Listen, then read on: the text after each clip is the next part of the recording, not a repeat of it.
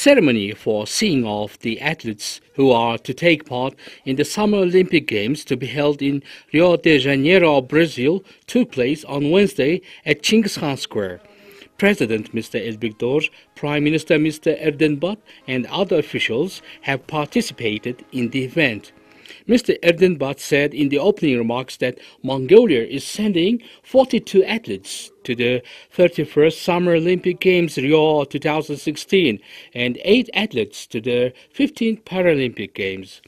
Mongolian athletes first started to participate in the Olympics in 1964 and since then grabbed 2 gold, 9 silver and 13 bronze medals in freestyle wrestling, judo, boxing and shooting.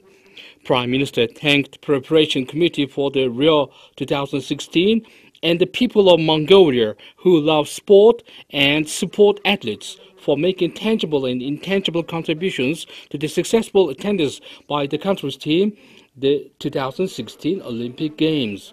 At the end of his speech, he wished the athletes to sound the Mongolia's state anthem and raise the state flags many more times in the Olympic sky.